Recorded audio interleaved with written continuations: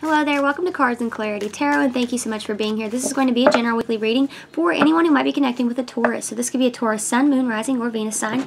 You might even be a Taurus yourself. Hold on a second. Ow, Jesus.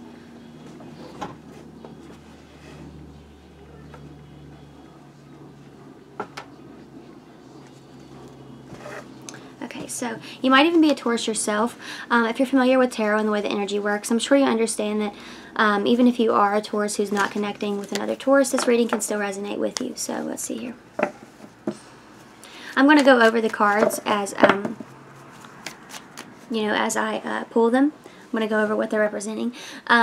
If you have any questions, I'm not sure if I said this, if you have any questions, comments, or concerns regarding time frames, energies, things of that nature, all of that stuff should be addressed within the description box down below. So a card for your Taurus, Six of Pentacles, Taurian energy, also Libra. So their dominant outward traits. So this is how others might view them, generally speaking. Let's see here.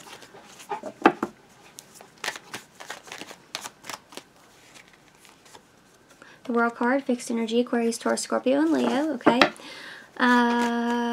Dominant inward trait, so this is something others might not notice about this person. Sagittarian energy, Nine of Wands. How they view love in a general sense, alright. How they view love in a general sense. The Ten of Wands, Sagittarian energy, okay. How they appear to be handling this connection. Temperance. This is another Sagittarius card. You could definitely be a Sagittarius, okay? Don't have to be. Of course, this person might have strong Sagittarius in their chart. Let's see. How are they handling this connection internally? How's this Taurus handling this connection internally? Seven of Pentacles. Taurian energy, okay? What are their intentions here? Nine of Pentacles. Virgo. What are their goals? What are their goals? Seven of Cups. Scorpionic energy. Okay. What's at risk here? Nine of Cups. Piscean. What's the obstacle here? Nine of Swords. Gemini energy. Somebody's trying to move on from you, I think.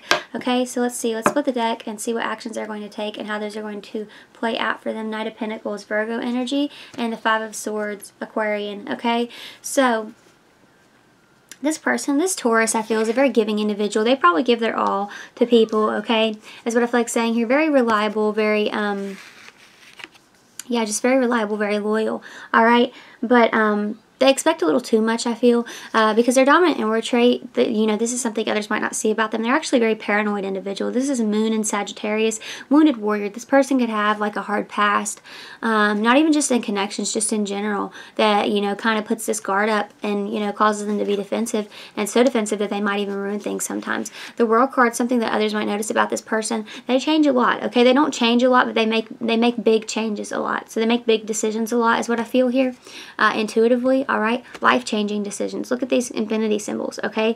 So that it's like they don't hesitate to make decisions that will like change the course of their path like forever. Okay, they put in a lot of work on things. Okay, they're a very loyal individual. This is how they view love in a general sense. Okay, so it's like this to me doesn't feel like a burden. It just feels like somebody who it just literally gives their all. Okay, that's what I'm feeling here. All right, but, coming up for this Taurus, the Temperance card, okay, so they appear to be trying to take the middle road here. They're trying to keep peace, the balance, the harmony within the connection, right? That's what I feel like is happening here. But they're dragging the past around, whatever the past is. You guys could have a past that you're not talking about, all right, because the Nine of Pentacles is showing up here. This cloak and Rider-Waite can, it's oversized. It's like, it looks really heavy, right? It can sometimes symbolize dragging around baggage, dragging around the past, right? So they are very attracted to you. They do want to grow with you, all right? Nine of Pentacles is also to me a card of responsibility. She has to maintain, all of this here, right? So it's like this person, they want to put in a lot of work, okay? They see love as work, and I feel like, the conflict here is that you probably don't see love as work.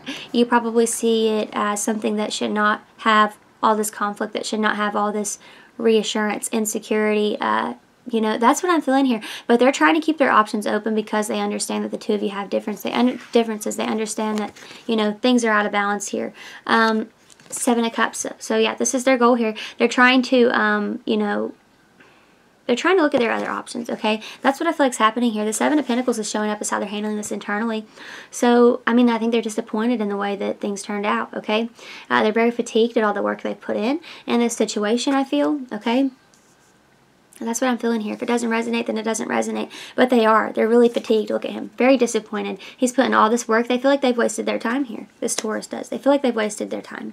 Okay? Nine of Cups showing up is what's at risk. So it's like everything they've wished for, you know, it's down the drain. It's no more. They've wasted their time. Period. So that's what this is about here. You know, they're kind of having their arms crossed, waiting. And it's like, at some point, you know, you've got to turn around and look at your other options here, right?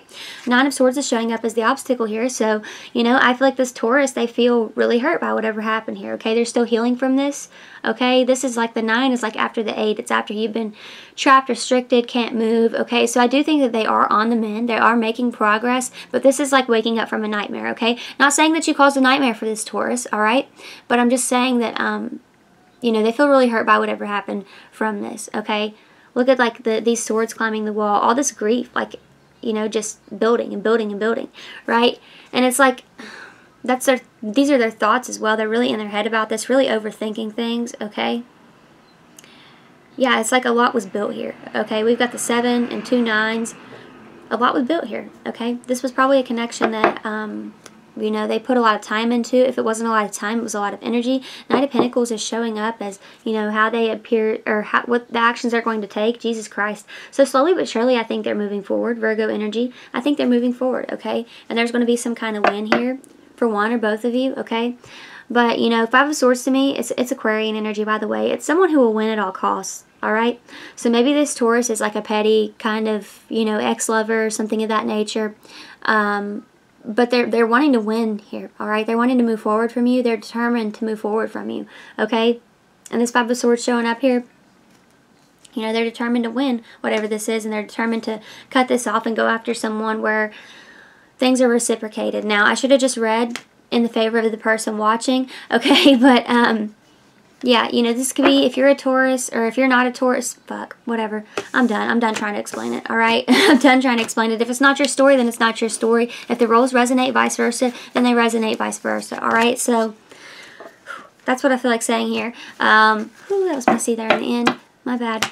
But, if it didn't resonate, you could always try back next week. If it did, please give it a thumbs up, comment, share, subscribe. Tap that bell icon if you'd like to receive notifications for when I upload new content. Thank you so much for watching, and have a great week.